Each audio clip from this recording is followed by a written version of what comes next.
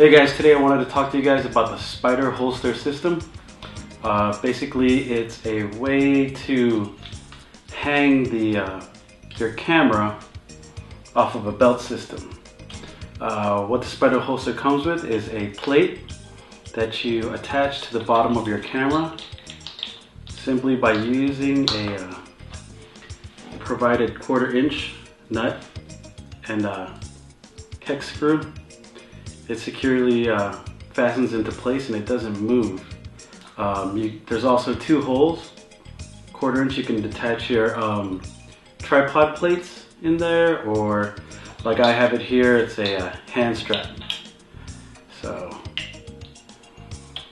it doesn't consume that one tripod mount on the bottom of your camera. Also, it comes with these 2 pins. Actually, it comes with 1 pin. I suggest you get 2 pins because when you're letting your camera sit, if it's got 1 pin, it's gonna tip over. If it's got 2 pins, it gets to stand up. So that's just added whatever, perk, bonus, whatever. But these pins are the essential part of the holster. Let me show you my belt system. SpiderHolster actually provides you with a Velcro belt system, but I've actually decided to use the Think Tank Spiderpro belt system. And SpiderHolster sells a plate where you can it's like an adapter, and you just put it onto this belt, tighten up 4 screws, and you're good to go. I like this Think Tank belt better because it's got loops that you can hang stuff off of, and the belt, and you can tighten it, and the belt clasp mechanism. It served me well. I like it this way better. My wife likes to use the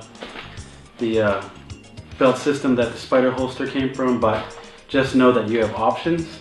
The thing that attaches here is the SpiderHolster plate. It's a V-shaped groove, and that's where the ball at the bottom of the camera plate comes into play. So you just kind of put it in, the V-shape kind of guides it down into the holster, and then bang, it just hangs on. Cool thing too is like it's got a dual locking mechanism here, so you can lock it into place, and you can release it. Real awesome design, all metal. Like, I never had any problems with it. We've been using this for at least about 3 years. So it served us well. And the most important thing why we moved to the belt system is because we just got tired of hanging cameras up our shoulders, and our muscles will get tired and like all tight because you're sitting there hanging a camera off your shoulder for 8 to 10 days, whatever. You get muscle fatigue for sure. So we transferred that weight from our shoulders to our belt system, and it works perfectly. I wanted to show you guys the belt system.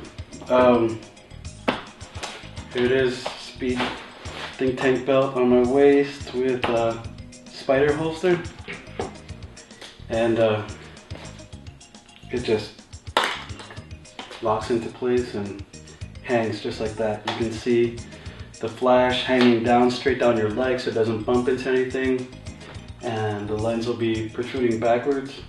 So pretty safe system. You can see it doesn't move around. There's a locking system here, locking lever.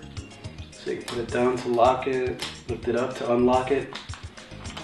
And after you get using this for a while, it's the click that kind of confirms that it's in place. So it's like, just let go. So that's it. That's the SpiderHolster system. We love it. We've been using it. They also have a Spider Monkey and Black Widow. Spider Monkey for your flash. Quick system attachment for your flash. And the Black Widow is for smaller compact cameras, such as like the Fuji X100S or what have you. But great system, solid build. Highly recommend this one. Thanks for checking out this video. Don't forget to subscribe to our channel, Shuttertastic, and check out our blog on shuttertastic.com. Thanks a lot, guys.